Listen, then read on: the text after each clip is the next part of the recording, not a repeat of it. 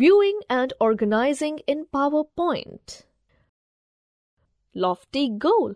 In this lesson, you will learn about the following: viewing slides, normal view, slide sorter view, slideshow view, organizing slides. In the classroom, my teachers showed a presentation in different views. Why do we need different views? If you use your slides to talk to an audience, you need to view the slides in slideshow view. Slides in a PowerPoint presentation can be viewed in a variety of ways depending on the task at hand. It is important that you are able to access the different PowerPoint slide views and use them for various tasks. 3 of the 4 views are visible from the default view. Normal. The slide view commands are located at the bottom right side of the PowerPoint window in the normal view. To access all the different slide views, click on the View ribbon at the top of the screen. On the left end of the View tab of the ribbon, you will see the different choices of views.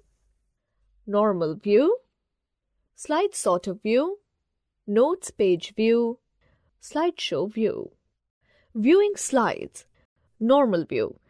This view is where you create and edit your slides. You can also move the slides in the Slides tab, Task pane on the left. Slide sorter view. This view shows miniature versions of all the slides in horizontal rows. These miniature versions of the slides are called thumbnails. Slides can be easily deleted and quickly rearranged in this view. Effects such as transitions and sounds can be added to several slides at the same time in this view. Slideshow view. This view fills the computer screen with the slide and is what the audience will see when they view the presentation. The slideshow view has an additional menu that allows you to navigate through the slides, as well as other features that you can use during a presentation. Some more. Use the arrow keys, page up and page down keys, space bar and enter key to move through the slides in slideshow view. Hots. What will you do to end a slideshow? Slideshow menu. When you are in slideshow view, the following buttons and menus appears on the left side of slide. Arrows. The forward arrow displays the next slide and the back arrow displays the previous slide. Menu icon.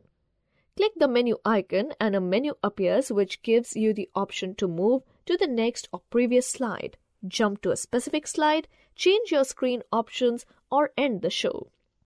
Pen icon.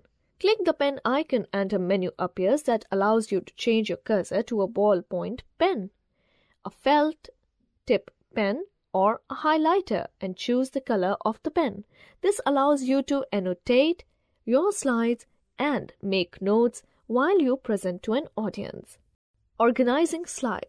It is possible to delete slides in normal view by selecting them in the Slides panel and clicking on the Delete key on your keyboard. However, it is more convenient to organize the slides in the Slide sorter view.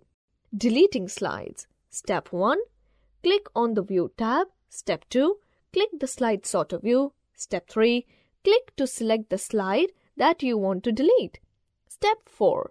Use the Delete key on your keyboard to delete the selected slides. Changing the order of slides. Step 1. With your presentation, the slide sorter views, click on the slide that you want to move. This will select the slide but not move it. Step 2.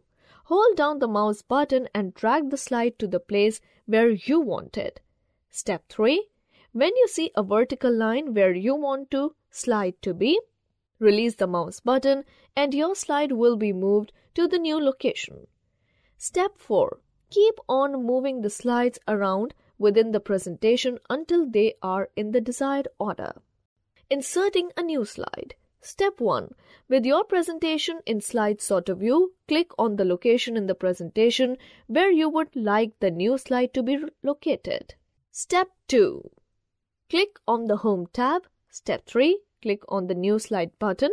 A new slide will be inserted in your presentation. Inserted new slide.